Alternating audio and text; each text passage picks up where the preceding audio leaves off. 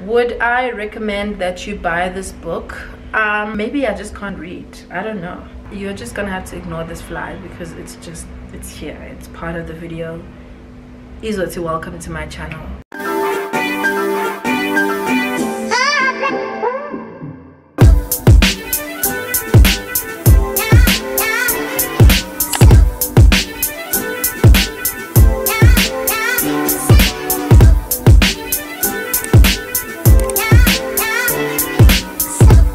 Welcome back to my channel. This is Baker Like Anita, and today I have a cookbook review for you. This is Lorraine Pascale's Bake, and I've had it for about a year now. I think I got it on my last birthday or the previous year, but I've had it for quite some time, and I thought since I use some of the recipes in here and there's reasons why I don't, then I thought I should do a review of this book. So if you're interested in this video, please like it and comment down below what you think as I go along, and if anything comes to mind you can ask me some questions, or if there's anything that I leave behind about this book.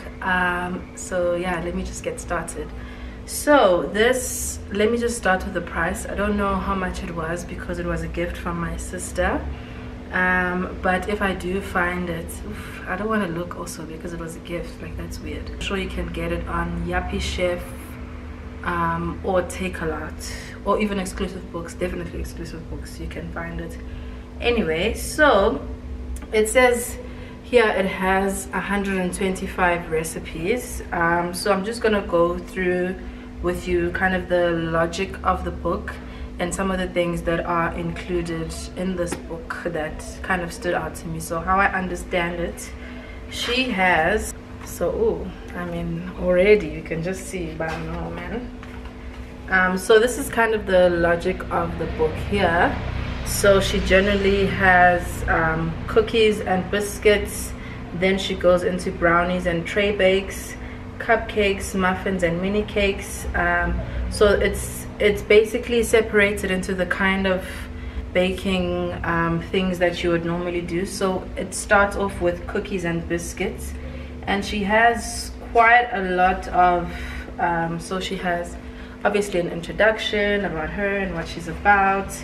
Right, so I think this is important also, this section here. She talks about baking for pleasure and writes a lot about it, and baking with a twist, and then she has bake like a pro. So it feels also like the whole book kind of is separated or has recipes that talk to those different kinds of bakers. And I think that in each of the sections she has recipes for pleasure with a twist and for baking like a pro. So even in the biscuit section, which is the first one, so it's cookies and biscuits, right? Oh, you can't see that, but yeah, that's the section over there, cookies and biscuits. I feel like she has, so these are definitely biscuits. This is the first recipe that I tried out from this book because it was actually the easiest. And then she has different kinds of biscuits. So it's generally like a picture and a long kind of description. And then there's also this section here which has cupcakes, muffins and mini cakes. So it almost feels like the level of intensity kind of increases as the book goes along. But at the same time she is able to mix in each of the sections like an easy biscuit recipe, one that has a twist, and one that is almost for pro bakers. So in all of the sections, that's almost how it reads to me, which is great. If you've been doing kind of a lot of tray bakes or brownies, then you can kind of look to each of the sections to see how you can challenge yourself. So that's the whole book. In terms of the more on the layout, so at the end here, so she has all of these so like I said, she has cookies and biscuits, then brownies and tray bakes, cupcakes, muffins and mini cakes, Then she has a whole section on breads. Then it's pies and tarts. Then another section just on cakes, and then desserts and patisserie, and then specialist bakes. And then she has a section on celebration. I want to go to that one because that kind of excited me a bit. Right, so this is more like something that would speak more to me because I bake like occasion cakes. So this is a good section to look at like for inspiration. This lavender amber cake is really beautiful, so it's really great if you want to challenge yourself also as a baker, but at the same time you can find very useful recipes here if you're just starting out, right? So that's it on the cakes. This last section here has been the most useful for me, honestly. This one on basics, right? So in this section she basically speaks about just basic recipes that you're going to probably be using in your everyday baking. So for example, there's a recipe on buttercream, the different kinds of buttercream. There's a recipe on Swiss meringue. There is a lemon curd recipe. There are different pastry recipes, a chocolate puff pastry, which is really useful kind of. So this is basically what I'm saying is this is the section right at the end of the book that I use the most, and in most of the book she refers to this section a lot to say if you are kind of decorating a cake, then refer to whatever this special buttercream recipe. So, and what I like most, she shares like her techniques. So this one is specifically about tempering chocolate, which is something that I appreciate as someone who's not like a professional what do you call it, a pastry chef. So she obviously knows a lot about this as someone who's doing this professionally now, and knows a lot about these kinds of things. There's a puff pastry recipe, a chocolate puff pastry. Look at that chocolate puff pastry. Also the quality of the pictures, amazing, right? This is basically the lemon curd recipe that I use, except that I changed it a little bit because of the fact that it had too much lemon in it, and I think the corn flour, I just reduced it a little bit because it was a little bit runnier than I like my lemon curd. I like it a little bit thicker, so I did adjust it a little bit, but this is basically where I took the lemon curd recipe from. Would I recommend that you buy this book? I feel quite a few ways about it, and so there's a few things that I would kind of let you know before you buy this book. The one thing is that this book it's quite dense, and this is generally how I feel about a lot of these kind of hardcover recipe books. They are very useful because they have a wide range of recipes that you can tap into whenever you feel like baking something. So that is very useful to have quite an array. But personally, I find books like this very overwhelming, especially because of the fact that I get the fact that, you know, this is your first book, it's your only book, you basically want to pour your heart out into it. So people write a lot of their stories in here and say why they wrote this book and what led them to this point, and for each recipe they kind of write the inspiration behind it, or where they saw it and why they're recreating it. That adds pages, you know what I'm saying? Like, that adds a lot of density to the book, which makes it like this. So that's one thing for me, it's quite dense. I like small recipes that you can like use, but that's fine. The quality of the recipes though, it's really amazing, and it forces you to kind of push yourself, especially for someone like me who's not a professional qualified pastry chef that knows everything and all of the science behind baking. I've just been learning from the internet and my mom basically. So this is really good if you want to learn more about techniques, especially with tempering chocolate and different kinds of buttercream. So it's really good baking in general.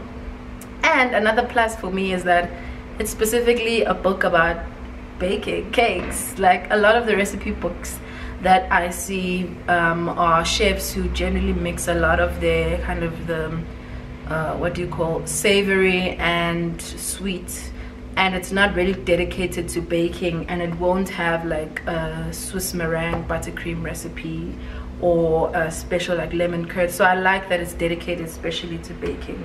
So the sis has some very expensive ingredients in this book. Like a lot of the recipes I usually want to do, and then I look at I look at the ingredients and then I see, no, I can't afford pistachios. It's like probably middle of the month and you wanted me to buy one ingredient that costs 105 rand for Indo Engaga. I'm not doing that. So maybe also because I'm a cheapskate, then a lot of the recipes I don't get to do, but generally baking is very expensive. So I do get that, and obviously it's not her fault. She doesn't control the market. One thing that I didn't quite enjoy about this is the fact that it's a lot of text, right? So I get the fact that basically on each of the pages or each of the recipes has a dedicated, each of the recipes has a dedicated picture, but I am a very visual learner, and what I would appreciate from a book like this, you guys are just gonna have to, wow, this fly is throwing me off. Anyway, so I'm a visual learner, and you're just gonna have to ignore this fly because it's here, it's part of the video. Izoti, welcome to my channel. It's very dense, but what makes it quite difficult to engage with is the fact that it's a lot of text for me, and I would have appreciated in some of the recipes, especially the ones that are more difficult, to have a step-by-step guide of what is happening. So for each of the steps have an image representing what it means. So sometimes there's quite a few new words that are introduced here. For example, the term slacking, when she speaks about the process of making lemon curd, when you're mixing the corn flour with a little bit of milk just to make it silky and smooth so that it integrates better with the other ingredients. I would have appreciated a picture showing that, right? So I'm more of a visual learner, so seeing a picture of each of the steps along the process helps me to see that I'm on the right track. Something that I've experienced today in the recipe that I was making actually from here, maybe I should just go to it. It's this one. So this Fantan, so this is one of those recipes that are quite long and quite complicated, so it goes over 2 pages. I felt that because this is it's basically bread dough that you're making here,